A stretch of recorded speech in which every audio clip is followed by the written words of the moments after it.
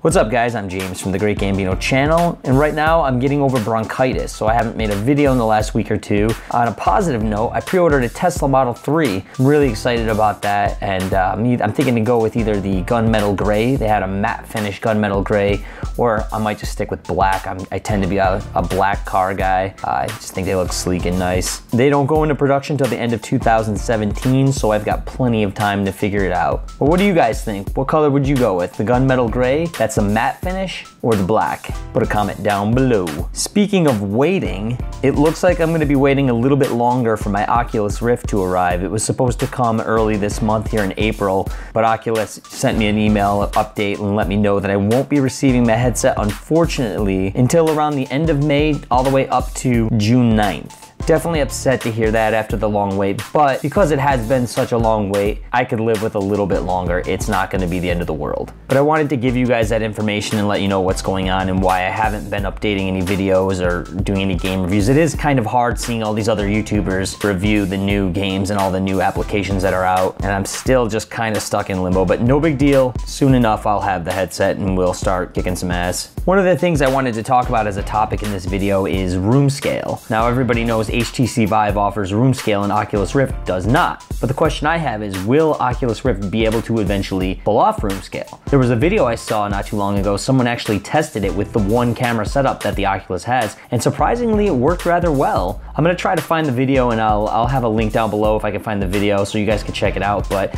what the person did was they actually taped off a gigantic area. Well, I mean, it was a big enough area that they had to use as their room, and they taped off the floor, and the tape also worked as kind of like a makeshift chaperone system where if your foot would touch the tape, you'd feel it was like gaffer tape or something like that. It would let you know you're getting close to the edge and you might want to back up. Now, I was impressed with how much of the room he was able to move around in and not lose track.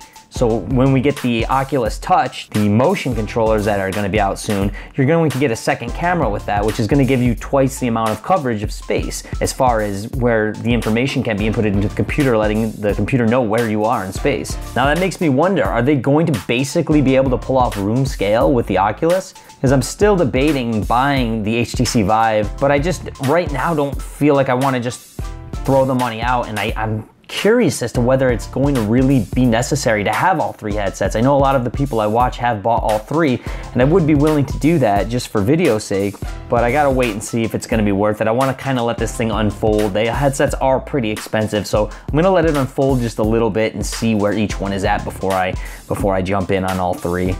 One thing that really does bother me is when I log into my Oculus Home account, I have to re-download the games that I've already bought for my Gear VR. Now, I mean, if this was iTunes and you bought a song and you had an iPad and you had an iPhone, would you want to re-buy the same games for a different piece of hardware? Games like Keep Talking and No One Explodes, Dread Halls, and Adventure Time all show up as needing to be repurchased if I want to play them on my Oculus Rift. That's something I actually hope changes in the future, because it doesn't make sense to have to buy especially smaller cell phone based games twice just to be able to enjoy them. So that pretty much wraps everything up that I wanted to go over. We have a few more weeks before I could really jump into some new consumer VR videos. I can't wait. It's gonna happen. It's gonna get here sooner or later. Well, I guess it's definitely gonna be later, but in any event, thanks for watching. Make sure you comment, like, and subscribe, and I'll see you in the next video.